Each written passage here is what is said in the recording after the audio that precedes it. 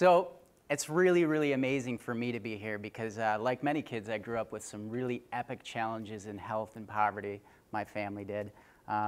My family actually, at one point, they rented a house that was on acres of land. And as part of some type of bartering system, I'm not sure exactly what my young parents were doing, but they actually made an arrangement with the landlord that if we were to keep those damn sheep in the corral, that we would get some type of discount on our rent. You guys with me on that? So we would have to periodically go get these sheep. They would get out, and we'd have to bring them back and get them in their pen. And inevitably what had happened is, of course it was in the middle of the night, these sheep got out. And so, you know, my young parents, they went and got their little flock of sheep, and my brother got his, and here I am. I'm about this old, and I got my flashlight, and I'm sitting there running around going, whoo, whoo, come on. And I'm bringing my sheep, I'm pushing them back towards the house to get them back into the pen. And not really understanding the proximity. I mean, this was pitch black. I'm watching them literally vanish in front of my eyes. And I didn't understand the proximity to the danger I was putting them in. I was actually driving them off a cliff. Yeah, that's how I felt. So anyway, the minute you learned like what you were doing, like panic sets in, right? And so what do? You start screaming, stop, stop. And if you ever want to get sheep to stop, don't yell at them first, and then second, don't run after them. So I'm like, stop, and I'm running after them. They just jump quicker and further to their demise. And so my message, I'm going to try to bring this around somehow, but is to, you know, I don't want you to be part of the herd. And so if you really find yourself on the side of the majority, it is time to pause and reflect at points in your life. And this is one of those. So we're in a state in life, in health, in crisis, where I want you, this is not going to be the popular talk throughout the day. So this is the one that you're going to have a problem with if you're like the majority of people. So I don't want you to be part of the herd. So when I ask people, hey, how are you doing today? The standard condition response is, hey, I'm doing good. And in healthcare, it's very similar. So you can actually kind of do your own pilot study, go home for Thanksgiving and be with your friends and family. And I want you to ask them one question. Hey, how are you doing with your health? Do you know what 9 out of 10 people say to you? I'm doing good. I'm doing great. Despite the fact that the average American today takes over 12 to 15 prescriptions per year. And you still say to yourself, well, you know, you just don't understand. I need that or I need this.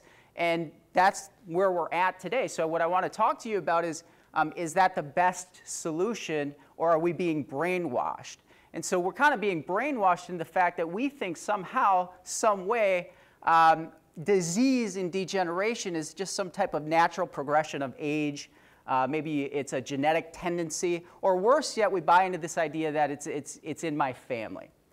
And so if I lived like that, I would probably had my first heart attack by now. I would have, you know, been diagnosed with cancer or something to that effect. So I don't live the way my family lives in that respect. So if we look at the statistics today in terms of how are we doing, despite what you say, hey, I'm doing good or I'm doing great with my health, America's not doing so hot if we really look at the statistics. We're actually last overall in health in the industrialized world. And the topic today is really the stuff that we can prevent. So the lifestyle-related issues and illnesses that we kind of create by ourselves. So degenerative disease. So we do lead many categories, and one of them is degenerative illness. And we create more degenerative illnesses and diseases than any country of the world. We're on top. So that's things like heart disease, diabetes, cancers, Alzheimer's, Parkinson's diseases, the things that we actually kind of do to ourselves that create these problematic conditions. So what can we do as a solution? Well, if we look at our solutions today, if you go into your doctor's visits, routine doctor visits, whether it's with your kids or yourself or a family member, inside of 15 minutes, what do you have in your hands? You know, so if you have high blood pressure, there's something called the standard of care. It's a protocol that physicians have to take, is you would reasonably do what would be necessary for a patient if they came in with that condition. So the standard of care protocol in this culture today, we make up 5% of the world's population, and we take roughly about 80% of the worldwide medication. So we are highly drugged. And if we look at that, we want to ask ourselves, well, how is that working? How is that working for us? I'm not an anti-medicine or anti-drug guy. I'm pro-health, and I want you to begin to ask the questions when you're in front of the doctor. So if you go in with the high blood pressure, what's the standard of care protocol?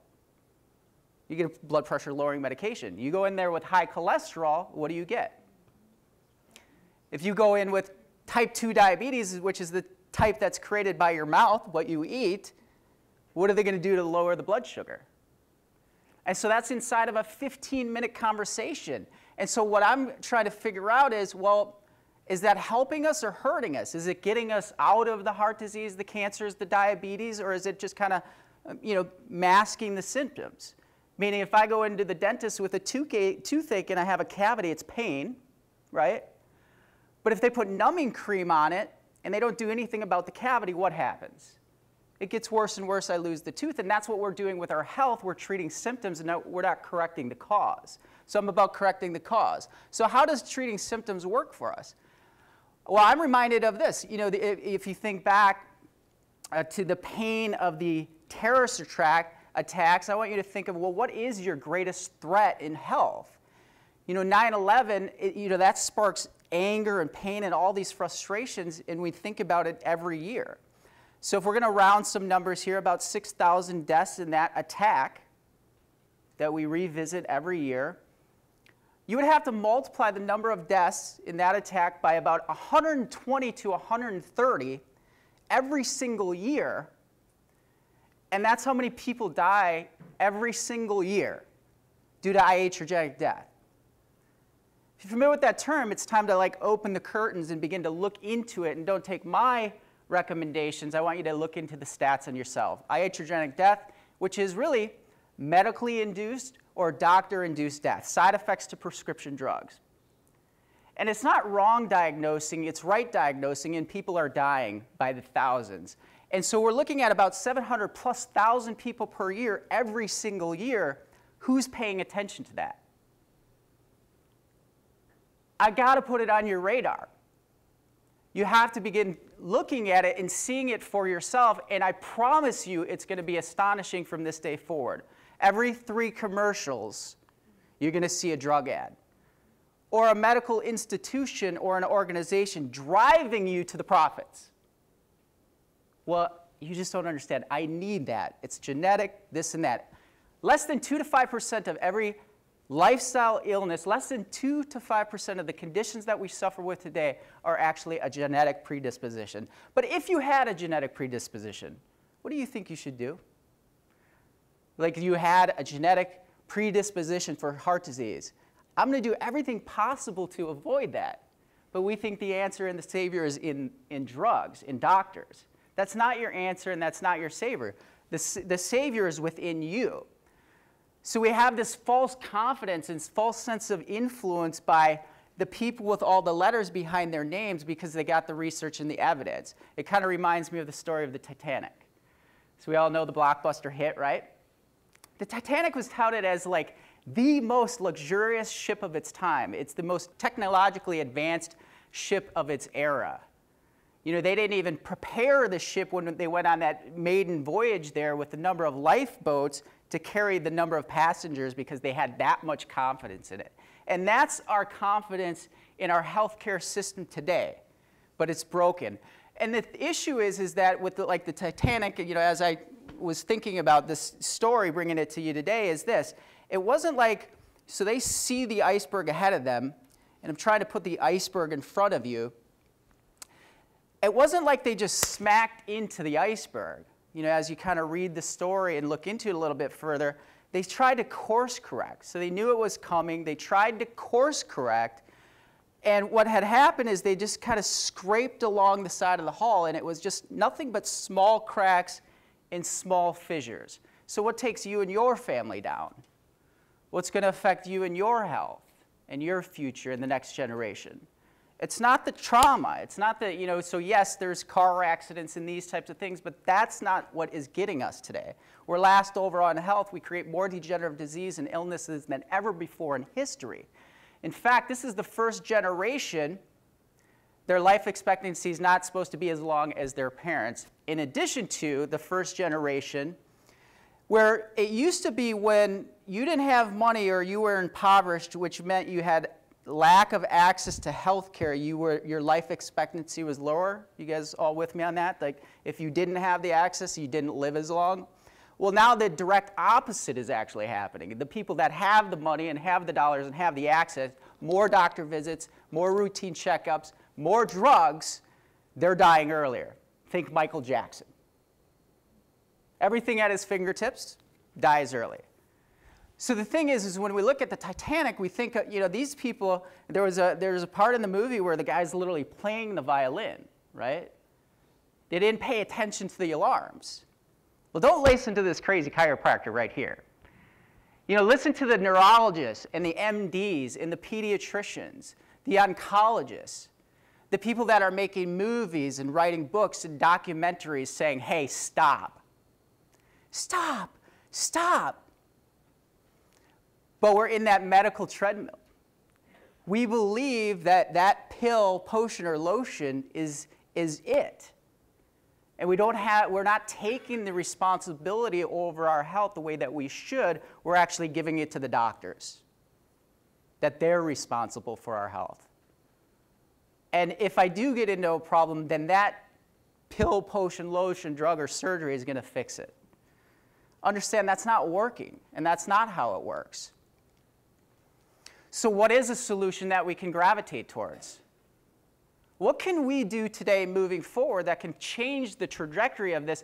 Because if you do what most Americans do for your health and your conditions, you end up like most Americans, and it's not working. And so what can you do?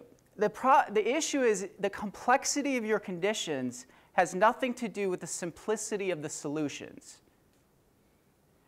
And if we can think, the evidence and research is this: can we create disease by the things we put in our body, the things we smoke, drink, put on our skins? Can we create disease? Example, if I smoke cigarettes, can I create lung cancer? Yes or yes?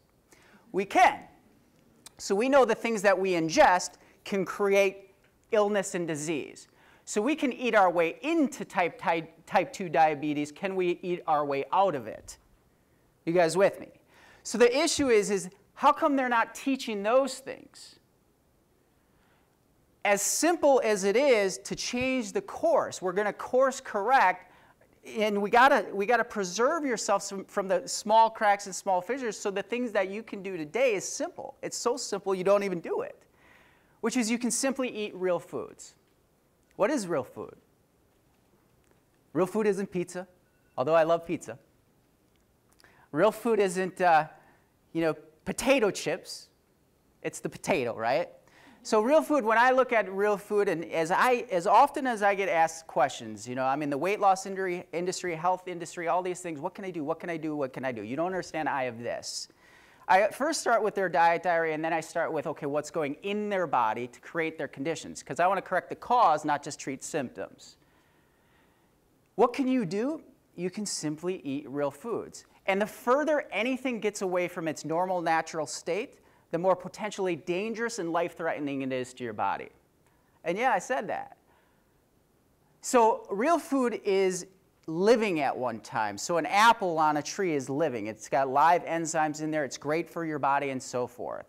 So it may have, walked around in the woods. It may have swam in the stream. That's real food. It's the things our bodies were designed to eat, made to eat, for us to create the building blocks to health. So if you want real health, not drugs and surgery and routine checkups, you want to save on the premiums and the doctor visits and doctor costs, you want real health, you got to get the real building blocks to that, which begins with the things you put in your body. So if you don't want real health, you think you're going to get away with it, like my dad who dies at 55, he says, something to the effect of, hey, if it's going to affect my quality of life, if I'm in a wheelchair, if I'm staring off into a ceiling or pissing my pants, I'd rather you just get rid of me. I don't want to change my lifestyle. But the issue is it's so simple and it has such a dramatic impact. And if we look at what are the things that you want to avoid? Is it commercialized? Is it processed? Has it been industrialized? Walk away from that. So those commercialized products, those are the things with all the chemicals, the dyes, the toxins, the things that, it's just laden with things that create toxicity in you. It numbs your sensations. It gets you addicted, and you are being targeted every single day by multi-million-dollar companies to get you addicted to that stuff. Real food kind of resets all of that. It gives you your taste sensations back. It gives you your health back. It gives you the opportunity to avoid all the unwanted things that people are suffering with. So, a couple things we can do to change the trajectory and course correct. You know, if you find yourself with that doctor, I believe this. I believe we can change, the trajectory in the next decade. And if you have a doctor, whether it's high blood pressure, high cholesterol, diabetes, whatever it is, and they want to hand you a pill within 15 minutes, I believe what we need to do is we need to change the standard of care. So creating a rule or a law or a requirement that before they put that in your hand, they have to have the 5, 10, 15-minute conversation and dialogue about the foods that are creating your type 2 diabetes. Not only creating it, but how do you get yourself out of it? And if they can't do that, find somebody that can. Walk away. It's a prescription for disaster because just like the numbing cream, it doesn't fix anything. You got to begin to correct the cause. So simply eat real foods. Why do we want to begin to look into this in the first place? Why should I pay attention to this? Is this something, is he just throwing numbers up there, or is this the real deal? People are sick, suffering, and dying every day, and I see it, and my colleagues see it as well, and we're trying to change that. Why do you want to do it for yourself and your family? I call it the why power versus the willpower. Why you want to do it? Maybe for yourself. You're sick of suffering in your body. You're sick of the drugs. You're sick of being sick.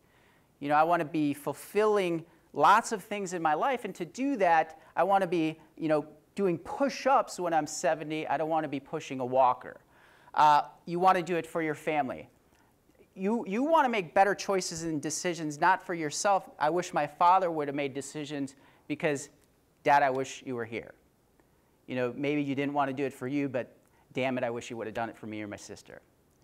You want to do it for your purpose. You all have a calling. That's why you're here. And you're listening to that calling, and you're paying attention to it. I want to fulfill a purpose, which is to transform and impact people's lives. And you know what? I do it for God. It's going to be a pretty miserable day if I'm not allowed to bring God at the center of all of this. And when people ask me to cut that out of a workshop or a talk, don't invite me back, because I will always do the things I do for my core four: self, family, purpose, and God. And so the thing that I want you to take away is the complexity of your condition has nothing to do with the simplicity of your solution. And you can start by just simply eating real foods. I love you, bless you, have a good night.